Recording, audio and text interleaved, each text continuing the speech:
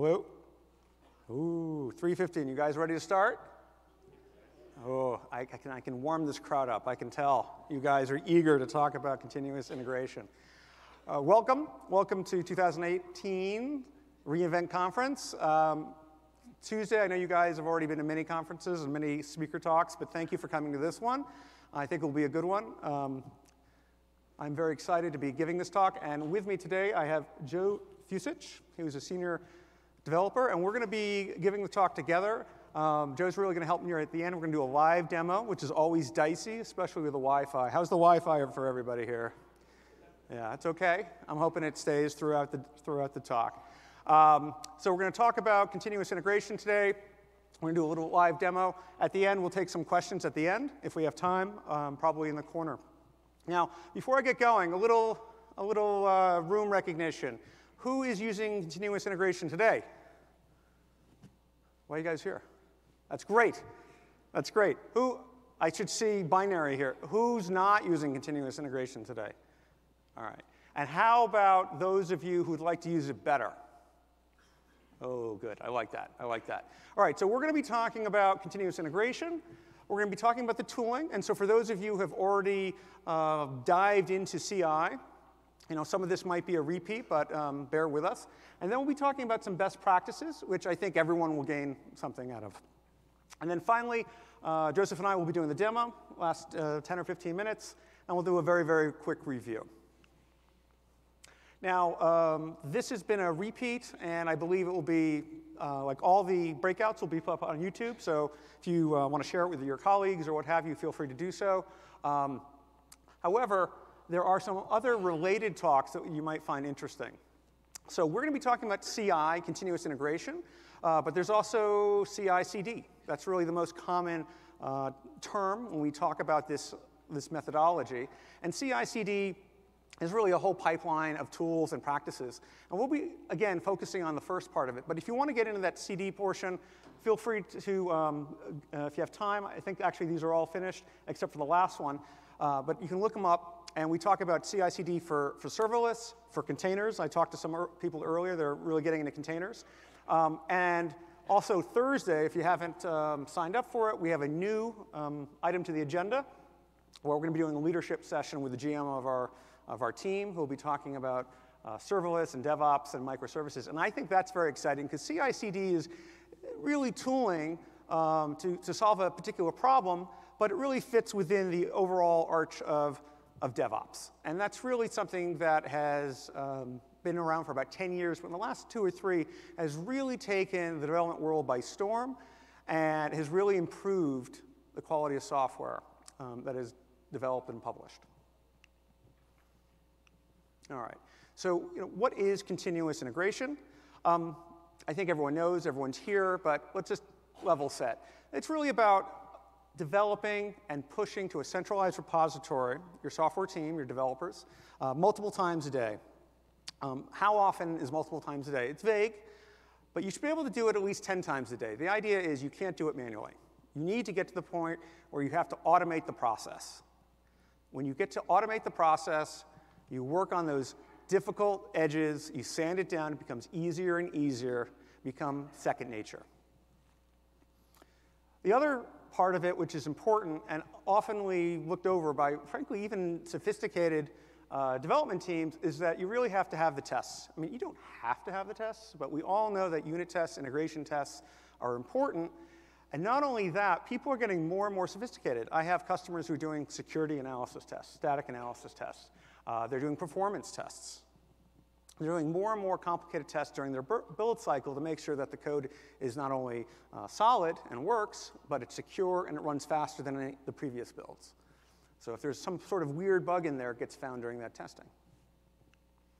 A more modern definition might be simply that CI builds artifacts. And that's because it doesn't always have to be software. That's what we're going to be talking about today. But these tooling is extensible. It's very flexible and very general.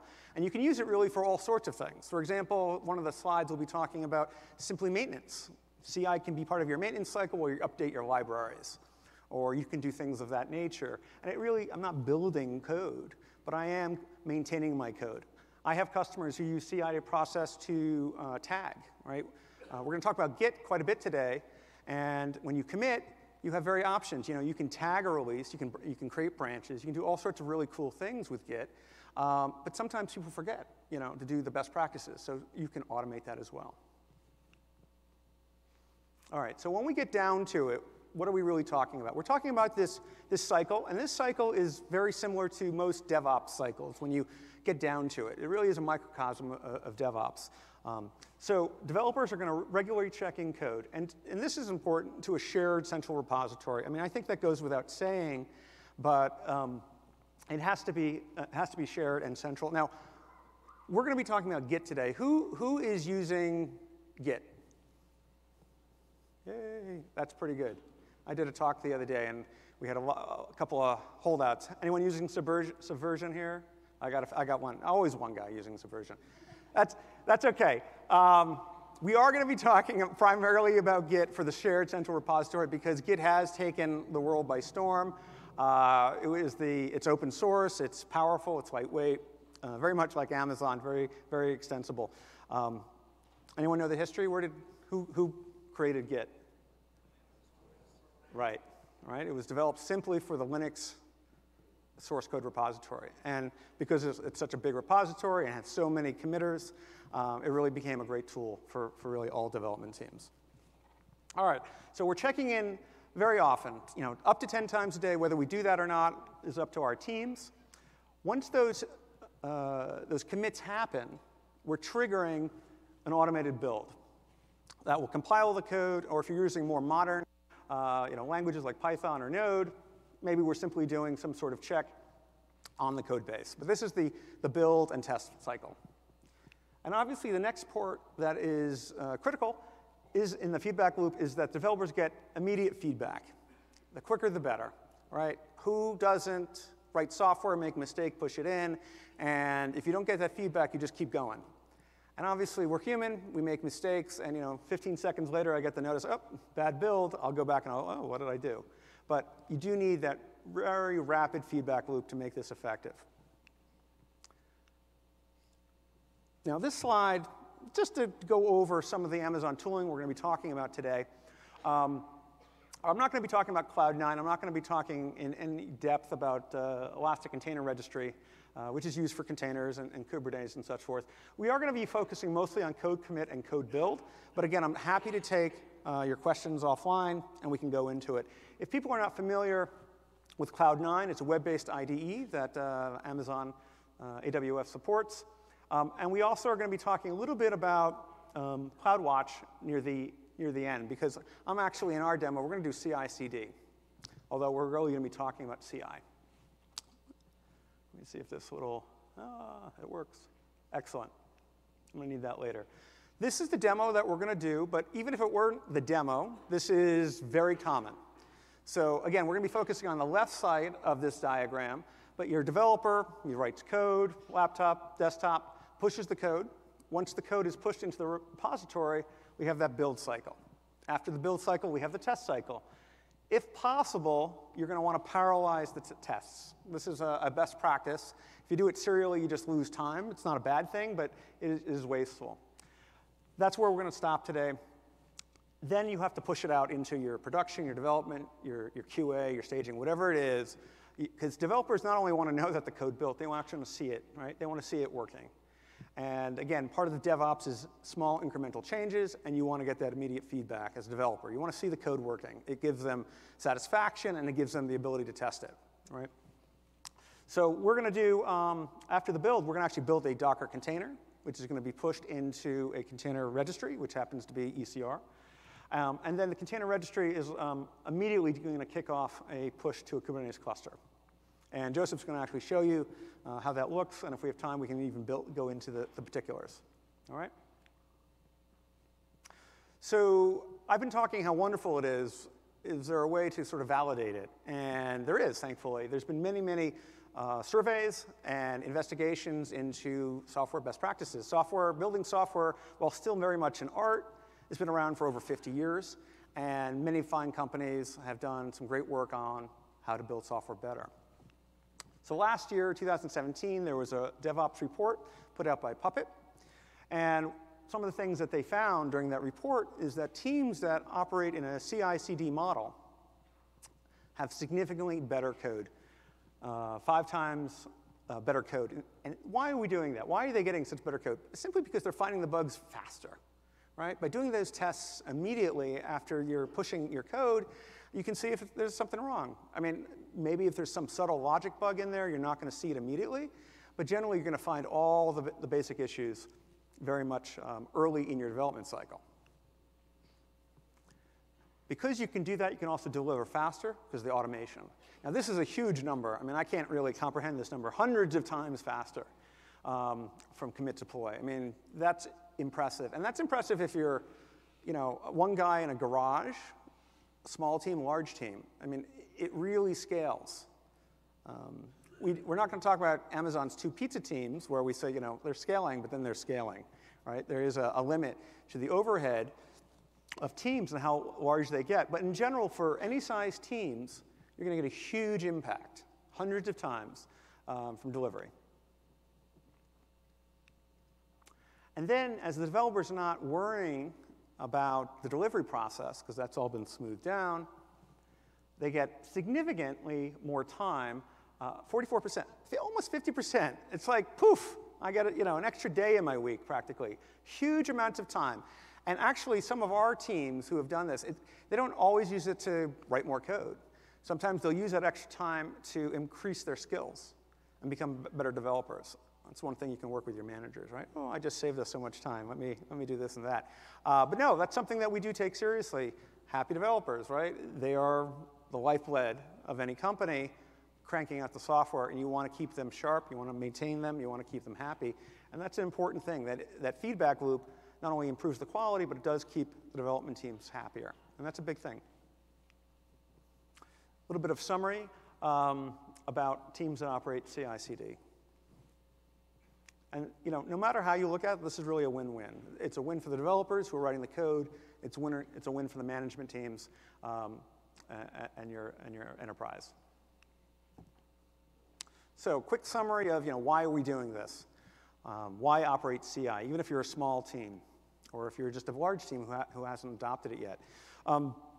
By reducing the challenges, by making things, this is one of the counterintuitive things of DevOps, by doing the hard things often and frequent, you make them less hard, right? It used to be, and I'm old enough when I remember this quite clearly, it used to be we had these merge Fridays. And all the developers, I'm working on my branch, you're working on your branch, and we get together, at the end of the week, and we'd sort of, swap branches, so to speak. We would maybe do code reviews, and we'd check things out, and then we'd try to do the merge. And then, invariably, it would lead into the weekend, because we wouldn't get it done, because Fridays it would just drag on, and we'd have problems. And that's because, on Monday, someone made a change that's just blocking everything else. By the time you get to Friday, it's like you got to ratchet back the week. It's just not fun. So doing this is really key. Automation over toil. I think I made that clear. Happy developers. Smaller batch sizes for the testing and integration. OK. So let's talk about the tooling. How do we actually do this? What do we use to do CI?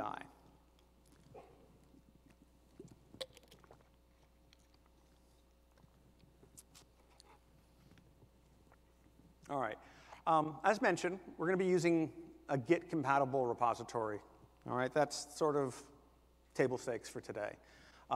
Again, we'll talk about the fellows who are using something older because they can still benefit. But in general, we're going to be talking about a Git-compatible repository. So in AWS world, we have code commit. It is a private repo. I'm going to talk about it in greater detail. Private repo that lives in your account.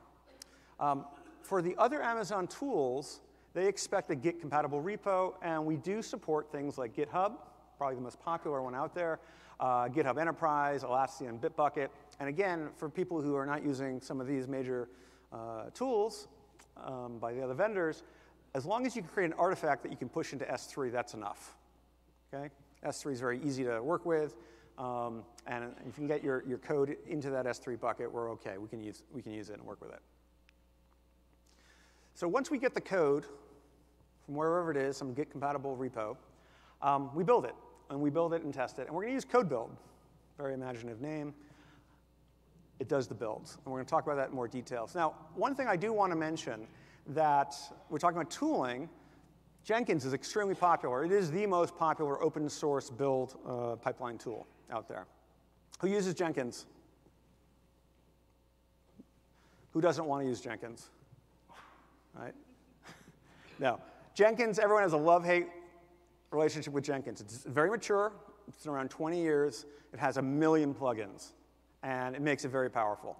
So if you are using Jenkins and you're very happy with Jenkins, you continue to use Jenkins.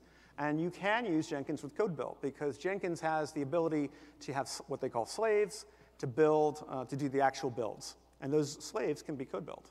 And that's a great way of not managing a large Jenkins farm, which can be very challenging as it gets bigger and bigger. So that is a very popular way of using code build as well. All right, so how do we glue these different components together? The repo that talks to the build farm, which talks to the container registry, that talks to the Kubernetes cluster. How do we do that? Well, again, you can use something like Jenkins. You can use AWS Pipeline. These are tools that manage all the different components. I'm talking about CI, so I'm not going to go into that full breadth of those products. But we are going to use something very clever, and not a lot of customers take advantage of, and that is CloudWatch events. CloudWatch events is a real-time event stream that's in your CloudWatch console, and it's a pub sub. So every time something of interest happens in almost any Amazon service and product, it will send a little notification to the CloudWatch event stream. Something happened, something happened, something happened. And this event stream can get quite busy, but it's real time and it's very accurate. So what we're going to do is we're going to use the CloudWatch event stream to look for code commits. Someone pushed a new code commit. I'm going to do something. What am I going to do? I'm going to kick off a build. Oh, my build is done. Now what am I going to do? I'm going to take that build artifact. I'm going to push it to a registry. OK, I did that. Now what do I do? I'm going to kick off my Kubernetes upgrade. So CloudWatch event stream is very, very powerful. I think myself, I don't think a lot of customers use it enough. Very inexpensive, and it's there regardless if you use it or not. So might as well use it. I'm going to use it in our little CI/CD pipeline here, and I'm going to create my own pipeline using CloudWatch events. So it's very easy, very inexpensive, and very, very powerful. And one of the things we're going to do is the events are going to look for those commits, and we're going to fire off Lambda functions, and we're going to update a Slack interface, right? Who uses Slack? I love this. Almost everybody. So Slack, very popular. There are obviously others. Instant messengers, I'm sure we can integrate with them, but we're going to integrate with Slack during the demo. Joe's going to show it. And you can do really anything. You can also do things like email and text messaging or whatever you want to do to notify your developer community. Because you, again, what do you want to have? You want to have that quick feedback loop. You want to notify people what's happening in the build, in the commit, in the deploy. You want your development team to be up to date. All right, so let's get into the particulars of the products. So code commit, Amazon's version of Git. It is compatible. It's a private repository, which is very nice. You don't have to worry about the security as long as you're doing your IAM privileges right. Do remember that Git is a central repository, though. So if you have a large development team, you might have to have either users or some sort of cross-account role so they can get into the particular account where the repository is being served up. Backed by S3. How many nines? We all know. How many nines in S3? 11 nines. There is nothing more durable than S3. So your code is not going anywhere. I'm not saying you don't make backups or what have you, but I'm just saying S3 is very, very durable. We don't have to worry about losing a copy or a disk drive failing. So your code's backed by S3, which means we get to inherit all the cool S3 things, including the scalability, right? So if you're doing a small code repository, a 50 meg code repository, or something that's in the gigabytes, it really doesn't matter. You can store anything, anytime. I don't think we'll have time to go into it, but Joseph's told me stories how in the beginning, people would not store code into their code commit repositories. They do all sorts of things, trying to do a little arbitrage and save a few bucks on their storage fees. Because you can put anything into code commit. It doesn't really matter. You can put images and files and all sorts of crazy things. But that is not something you do today. You use it for code. All right. So, code commit. This is what code commit works, or how it works with your developer. On the left side, you see your Git commands, things like git clone, git copy, git merge, git add, all those cool things you do with Git. And on the right, we'll see the code commit service. There's pretty much a one-to-one relationship. The developer does not have to learn anything new by using code commit. It is compatible. The only thing they have to do is they have to actually create the repository using the AWS CLI or console.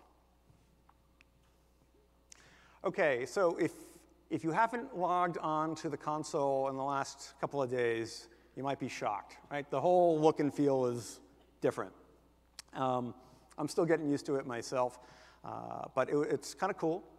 We've also updated the console for all these tools, these development tools. And one of the nice things that we've done is that code commit, code build, code deploy, and code pipeline are all co-located. You don't have to use all these services, right?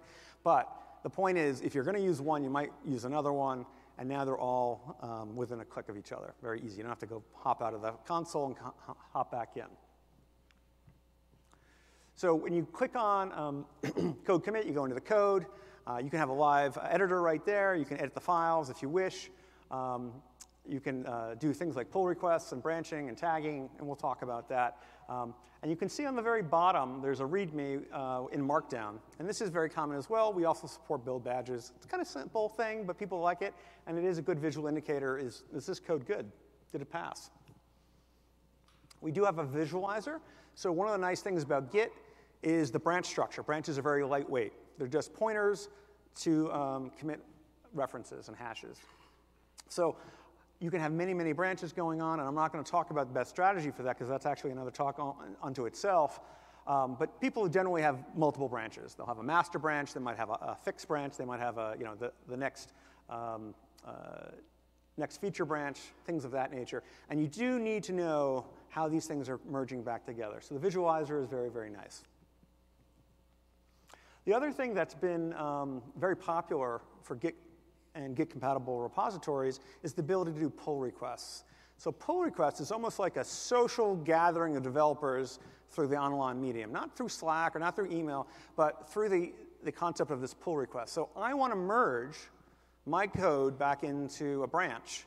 But because I'm a junior developer, I have to have the senior developers do a code review.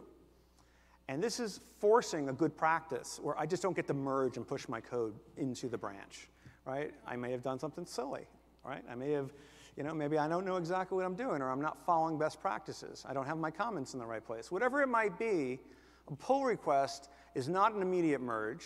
It's a gatekeeper, which allows the senior team to review my code, or the project leader. So we do a pull request from one branch into another, and then what happens is we'll show you, we'll kick off maybe an email, a Slack notification. People say, OK, I got some new code. I get to review it as a senior developer, and then I can improve it. It's been around, I think, for a little over a year, but it's been very popular in the Git community, and it is best practice, right? We just don't want people pushing code if we can avoid it into our branches, and particularly into our production branch, without it being code reviewed. Within the pull request, you have the ability, again, as the senior developer, or even the person who initiated the request, to do comments. What is this request for? And then the senior developer can comment on the line of code. Say, like, this is not good code, or this is great code. But the point being is you can go right into the code and make comments right there. So we do have notifications, again, part of the feedback loop. So as soon as someone does, for example, a pull request, I can, I think at the bottom, have an email sent out to my account saying I'm the senior guy. I get to see the pull requests, or whoever the reviewers are. Here's an example of the email. It's just a simple trigger. Little nice hot link in there that will take me to the console if I can approve the request or deny it. And that's part of the notification. All right, let's move on to code build. So code build is that managed build service. It works by creating a new environment, a new instance. This instance generally will run in an Amazon service account, so you do not have to manage it. And it exists only for the duration of the build. So if I'm doing multiple builds, I'm creating multiple instances. And each one is clean, and there are no dependencies on the other one. So every time I get that build, I know it's a good build. right? I'm not like having some libraries hang around or what have you. And that's an important thing.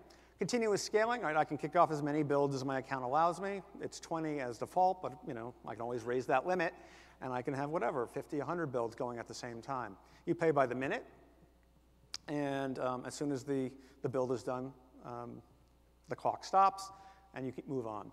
It's extensible. We're going to show you what this means. It means that you can use, as I mentioned, you can use code build to do things like maintenance. It doesn't have to just build something. It really can do anything that you want to script. And we'll give you an example of that in a minute. A few other features of code build. Webhook support. So if you're not using code commit, but you're using Atlassian, you're using GitHub, GitHub Enterprise, et cetera, they can have webhooks that go right into code build. Multiple input repos and outputs on the same build instance. So for example, I don't know, I'm building something that has maybe debug flags or debug features in the output, and then I also have an optimized compiled version. That's certainly possible. I mentioned by default it goes into a service account, but you can also have it in your VPC because you want to leverage things in your VPC. I want to push to a cluster that's running in my VPC, so that's an option. You can use environmental variables and also secrets from parameter store, which is a nice thing of the build process. And because every time it's a new build, well, that's great for security and that's great for cleanliness, the fact is I might lose some intermediate artifacts or libraries that I need in my build. So I can use a cache, right now it's S3, for speeding things up. So what does code build support out of the box? So both Windows and Linux, and there are many, many standard environments you can see here. Now, what if I'm an Erlang net? I say that because I'm an Erlang net. But what if you're not doing something that's in the standard build? Well, that's why we have Docker in red. If you want to build your own custom environment with your own language or your own runtime, go ahead. As long as it works within a container, you can build your own customized environment. And in fact, for the demo, I did that because I took a standard Golang and I wanted to add some Kubernetes tooling so I can push to a Kubernetes cluster. So I just built a little custom environment. It builds my Golang and then pushes to Kubernetes. All right, so this is what the projects look like. You can see that they're the ability to handle multiple source providers there for GitHub, code commit, code pipeline, et cetera. You have the ability to obviously customize the environment. You can do small, medium, large build environments. So here's the baseline with 3 gig of memory, 2 vCPUs. You can go to 4 CPUs. You can go to 8 vCPUs. And it goes 0.5 cent a minute, 1 penny a minute, and 2 cents a minute. And also the memory scales as well. I believe it goes from 3 to 5 to 16, or 3 to 7 to 16. But the memory also scales as you go bigger, obviously. And the bigger machines are typically faster. And very often it might be better to go bigger, less time, and it's better for everyone. OK, so I choose my build environment. You can do the managed ones on the upper left, or again, you can click on my custom ones. So I'm going to go to Amazon ECR. I'm going to build my own custom build environment. So the way the builds work is that there is a Linux or Windows host that gets created for you, but then we pull down a container which has the build environment in it. So it is using Docker under the hood. Obviously, you get to see how the builds are going. Are they in progress? Are they failed? Are they succeeded? There's all sorts of hyperlinks to go and get more details. Obviously, you want to see green. Green is good. But if you do have a problem, or not a problem, but if you do want to also check out the status, you can go very, very detailed. So you see all the phases on the left? Those are all the things that the environment's doing for you. The provisioning is, you can see at 38 seconds is one of the biggest ones. That's creating the machine for you. So we can't, we can improve that a little bit. Then we download the source code, we install it, we do pre-build, build, post-build, and some other things. And if you want to optimize your build, you can go in here and see those different phases. Obviously, the logs of your build. And the logs are also sent to CloudWatch. On the left is the console, which is kind of cool. You can go right there and just look at it. But you can also go to CloudWatch. Many people use CloudWatch, so you have that option. All right, now we get into some of the fun stuff.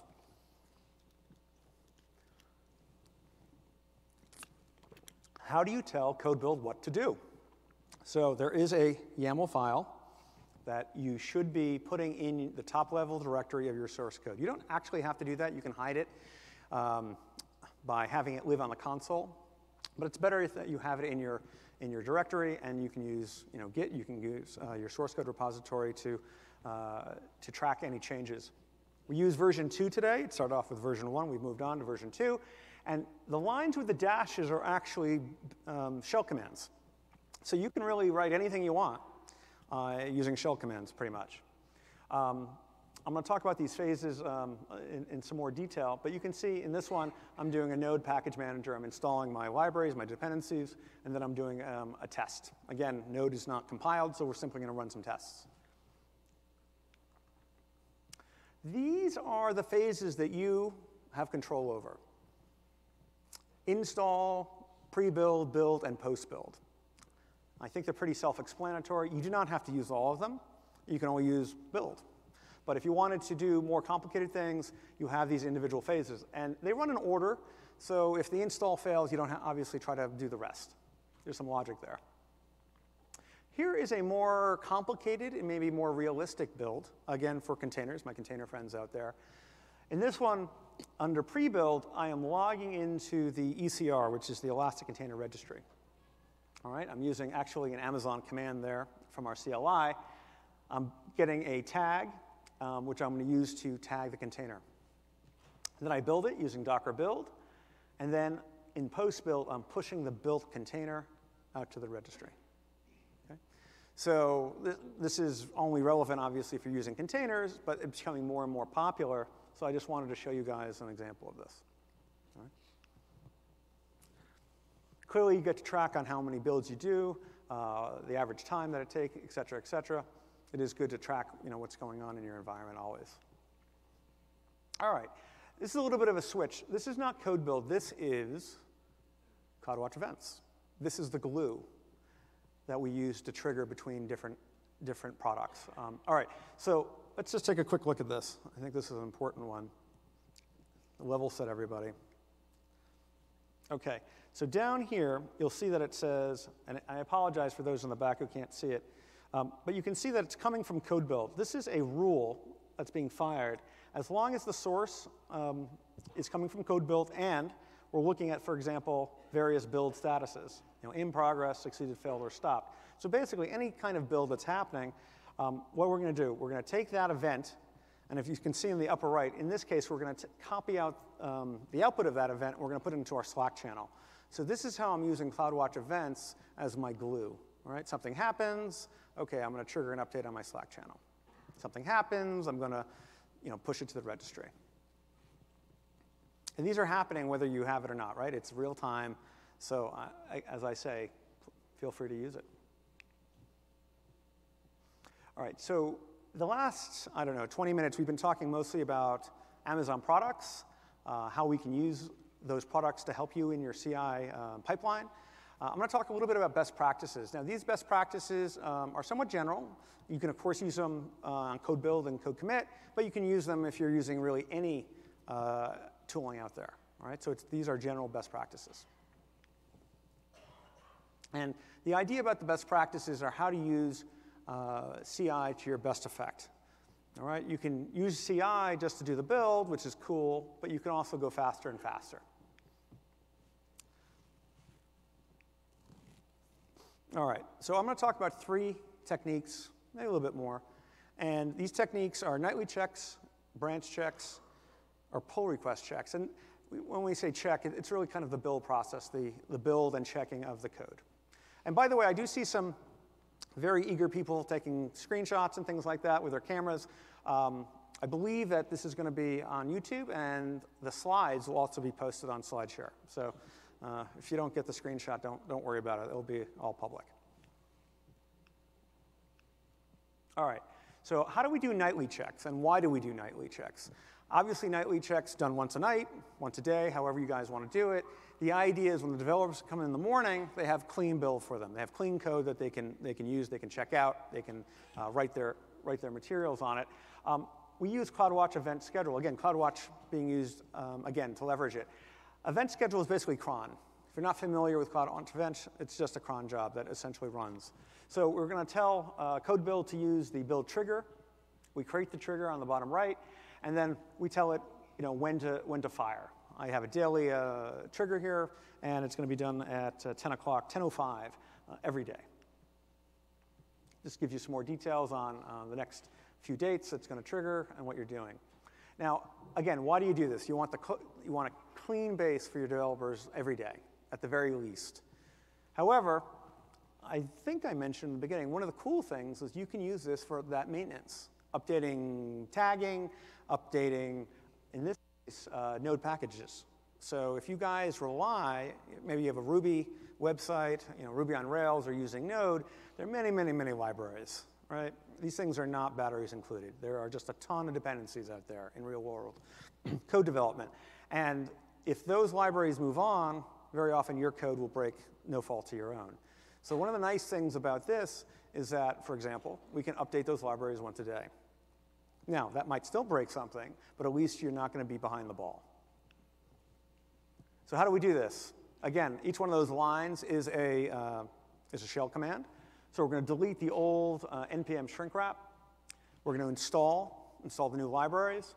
We're going to test those libraries, make sure it all works. And then we're going to create a new shrink wrap, which is like a node term for locking down the libraries. Once we've done that, we're going to use Git within the code build. We're going to update our repository for us by pushing that updated shrink wrap into the repo. So again, we can do pretty much anything because it is just a shell commands, but this is very common. All right, so we're updating the libraries. We're doing it once a day. Yay, it succeeded. That's all good. And what if it doesn't succeed? Well, we definitely want to be notified. But if we do it in the middle of the night, I'm not watching my Slack channel. So in this case, maybe an email notification is the right thing to do. And again, we're going to use CloudWatch events. In the event stream, we're going to look for failures and times out. And if we do that, we're going to use our SNS or email notification. And I can come in the morning, and I'll see that there is an error. There's something failed, and it will actually give me the error on the test. So what are the good things? Again, clean build, maintenance, code maintenance, things of that nature. What are the bad things?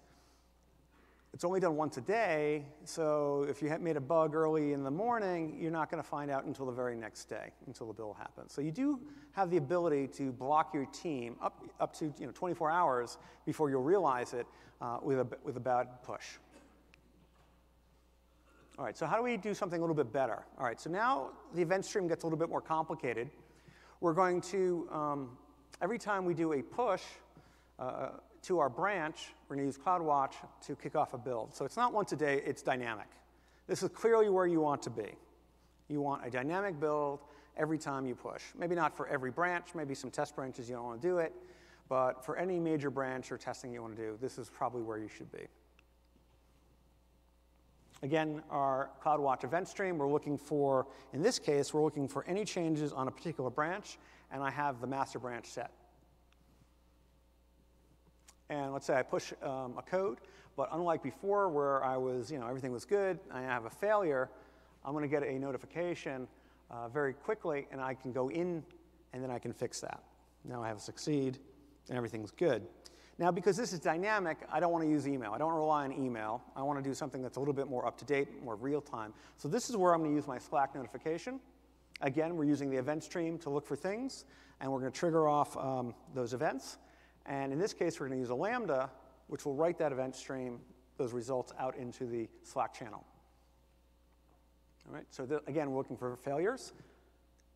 And this is something, actually, we're going to show you this. Joseph's going to show this on a modern Slack, but this is the type of thing you'd see, and you're going to have a hyperlink. There's a failure I can click on, it will take me right into the console. Again, another way of getting visualization in terms of my code. I can turn on build badges. I think I showed you earlier on. It's a very simple thing, but people love it, and I think it is a good visual indication of what's going on.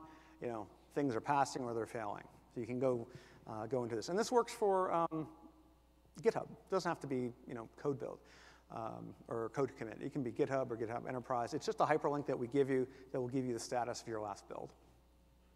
and it works in Markdown very nicely. Okay, another way of speeding up my builds, I think I mentioned this earlier, is caching. So we can go into an S3 cache, right, for, in this case, my libraries. If I'm doing multiple builds throughout the day, I don't want to necessarily pull them down from the internet every time. I want to store them locally. They're not going to change, more than once a day, so I can do that, and I'll just simply use an S3 bucket. When I go back, this is how you indicate the cache. I'm going to say everything in my node modules and all subdirectories are going to be in the cache. You turn on the caching within the console.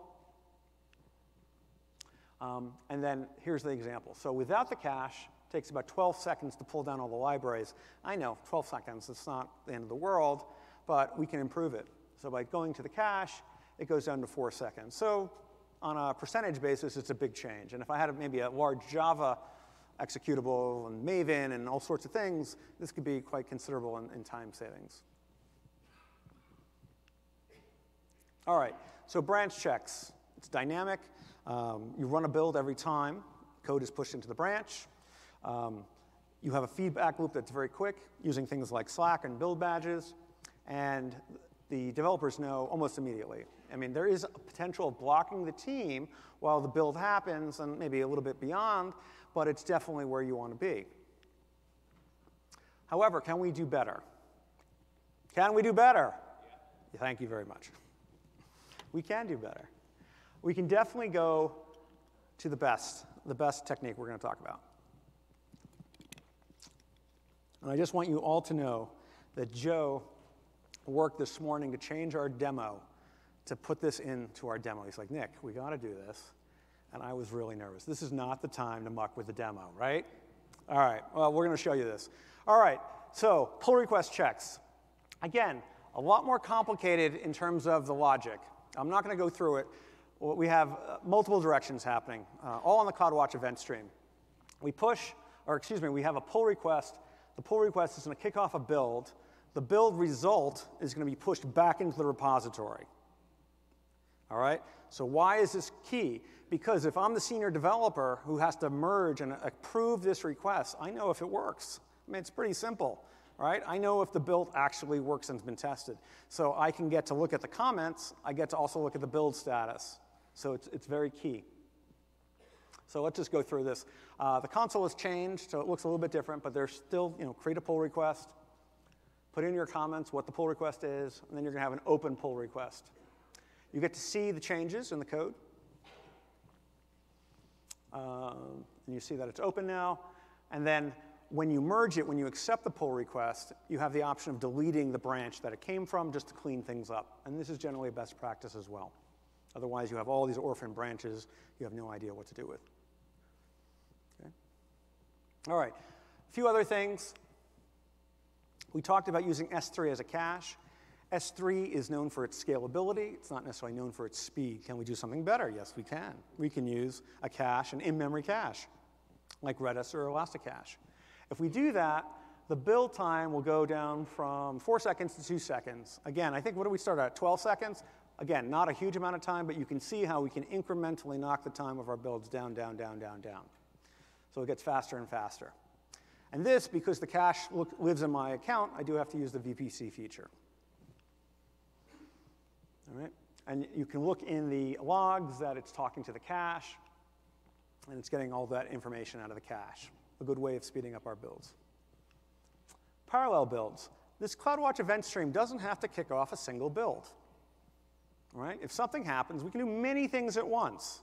Now, it doesn't always make sense to do many things at once, but if I can do things like aesthetic analysis, maybe I can also do things like a security check, or I can do various things. If I can break them out as parallel builds or parallel tests, it's in my benefit to do so. So in this case, we have 3 parallel builds that are kicked off with a single push. All right? Only if your environment requires it, but if you do, take advantage of it. Amazon scales very well horizontally. Parallelism is a great thing. It really increases your build time to where you want it to be. All right, so here we are on the pull request. This is, again, sort of our best practices if you want to make things quick, because there is no pushing bad code. I'm a junior developer. I push it. I can break the code base. all right? But by doing it through the pull request mechanism, it has to be code reviewed and checked, and it reduces the failure rate considerably, all right? No blocking of my team. Now, can I push a request and someone makes a mistake and approves it? Of course, right? There is, again, we're humans. But in terms of automating and checking ourselves, this is really, again, where you want to be. Quite sophisticated and recommend best practice. But if you don't get here, certainly do the dynamic builds. I love those nightly builds, but really that was like so last year. Let's move on. Let's get to the dynamic builds. That's where you want to be. All right, so we're going to move to the demo. Let me set this up. Give me a few minutes. Live demo, always a problem. All right.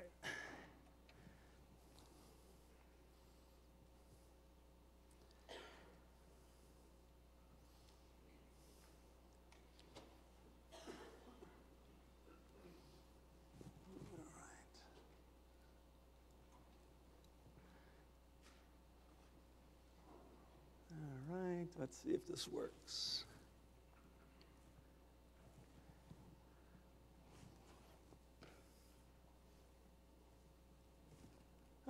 You guys see my screen?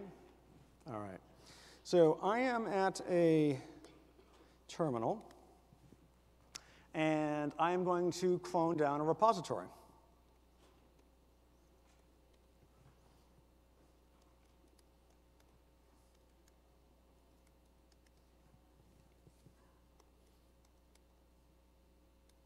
Now, this repository, I'm using a git command, git clone. However, that next bit's a little odd.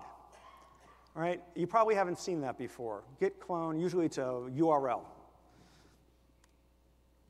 I'm not using that because what I am using is I am using a helper, a Git helper, which integrates very nicely with code commit. So I don't have to write some crazy code commit URL. I can use this helper function. It's very easy. It's on AWS Labs on GitHub. You can use it, and it makes it much easier to interface with your repositories. The other thing that it does is that it allows me to pull down my repositories using IAM credentials, all right, IAM users. So I don't necessarily have to pull it down as the primary user. I could have created a user that maybe, in my case, I think it's user demo. And user demo has certain privileges associated with it. For example, if I can hit the tab, user demo, wait for the Wi-Fi to refresh. But user demo has the ability to go into my account, but you see the deny, I can't push onto a particular branch because I'm a junior guy. I don't know what I'm doing. So I can have a team, and I can give out the particular user credentials, and I can make sure that to the junior guys, I'm forcing them to do pull requests because they can't push to the master branch. They have no choice. So this is a nice way of leveraging IAM credentials and other aspects of the Amazon platform. All right, so I'm down. I've pulled down my code. All right. Now, this code is a simple Go executable, and I have my unit tests. And you'll see, and Joe's going to show you what this, it's a calculator, nothing crazy here. But most of it passed, but division is a problem. Division's broken. So let's go fix it.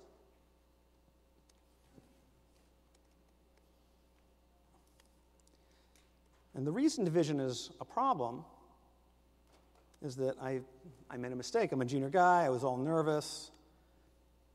I worked on the calculator really hard, but I made a boo-boo. So I put in addition. So let's fix it. Now, who can tell me? What do I do next?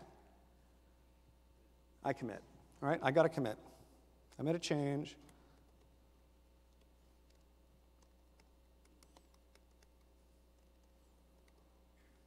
Division. All right, after I commit, what do?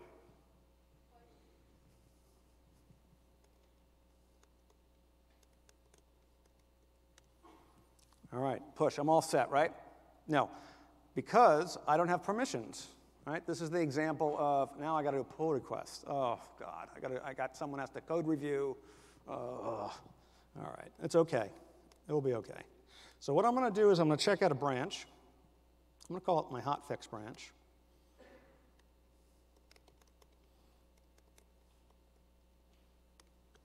I'm going to push my hotfix branch.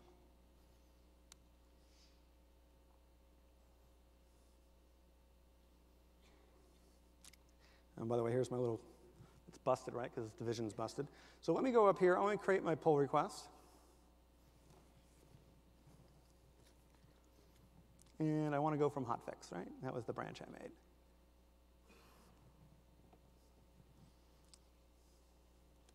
So I put, there we go.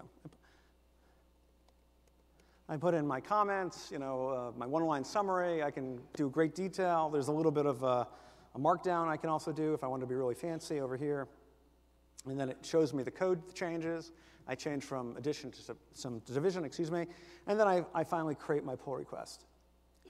Now, I can't approve it because, again, I don't have permissions. I have to wait for the senior developer, the product manager, to actually review the code, and then we can move on. So that's why I have Joseph. Joseph, why don't you come up here?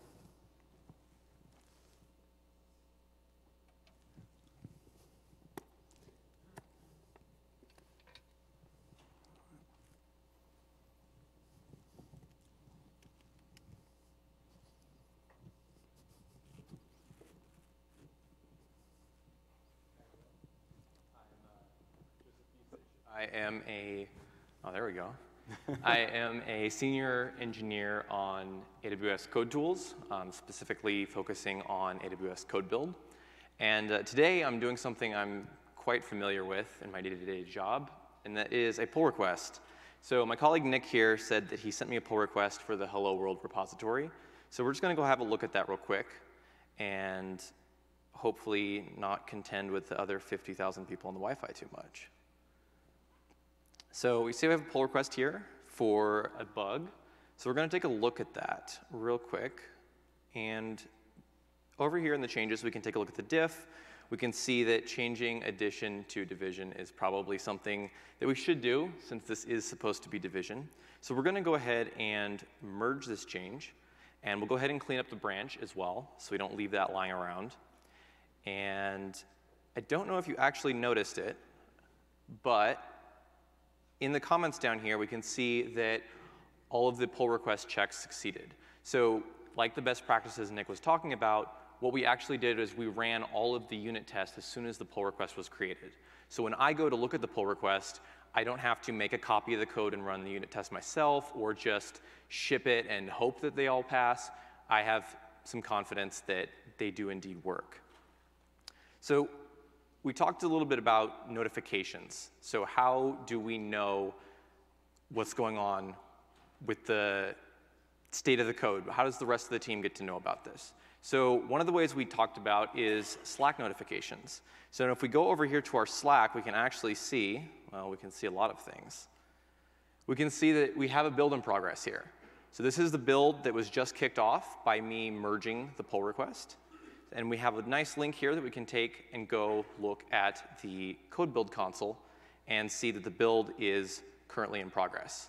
So while that runs, I'm going to show you the application itself really quick. It's nothing fancy. It's just a calculator. But we were supposedly fixing division. So let's just double check and see what's going on with division. And yes, it is indeed not doing division. So this is a good fix. It's definitely something we should have shipped. So how else could we have found out that this was in a broken state? Well, we talked about build badges earlier. So this is on the Hello World repository itself. Any member of the team could have gone and looked at the repository and seen that, hey, the tip of master is not building correctly. Something is wrong here. So now that we've merged that pull request, we've started that build, let's go check on the build itself. So what this build is actually doing is we're running all of the unit tests again, and we're packaging up the application into a Docker container.